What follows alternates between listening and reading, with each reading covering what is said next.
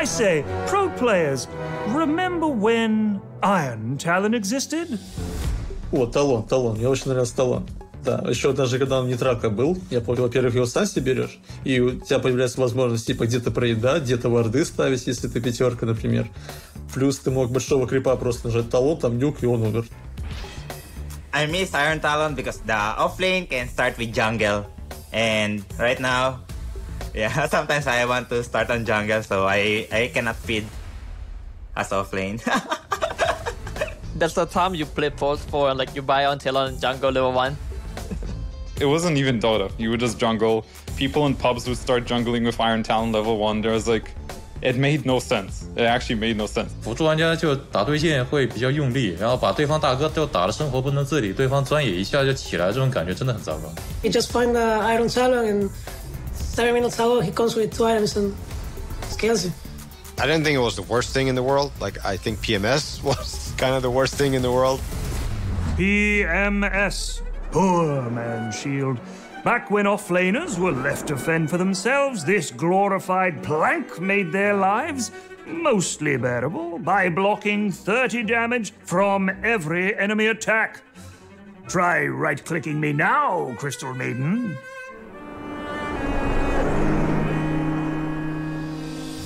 Tournament shield was so dumb, man. It was so dumb. Playing against some melee Aggie hero TV or Naga or something and trying to hit the guy, and you just would hit him 16 times and you maybe dealt 20 damage if you had bought enough stats.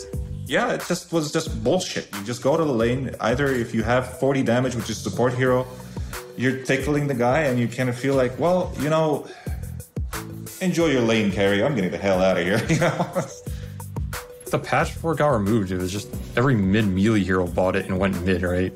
And then they just won the lane. It was too strong or something. It had some crazy block percentage. 群鬼盾永远的神啊！自从群鬼盾被删了之后，我的火爆都很难上场了呀。Se sentía muy bien tener un escudo que te hace aguantar tanto. Que era que como que venía el support, te pegaba y tú lo mirabas y simplemente lo ignorabas. Back then, there was one patch where you would pick Legion Commander and you would buy PMS and you would 1v3 a lane.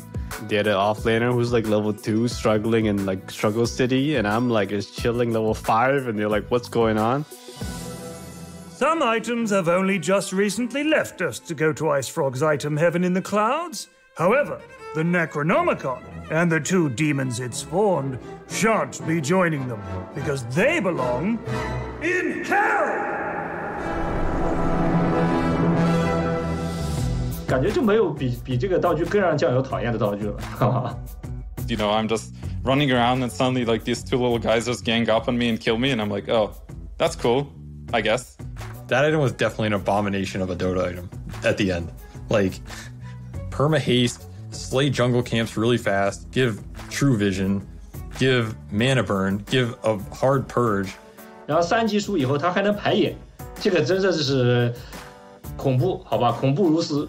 Yeah, I don't like my wards to be killed by some guy that just clicked one button and doesn't have any skill.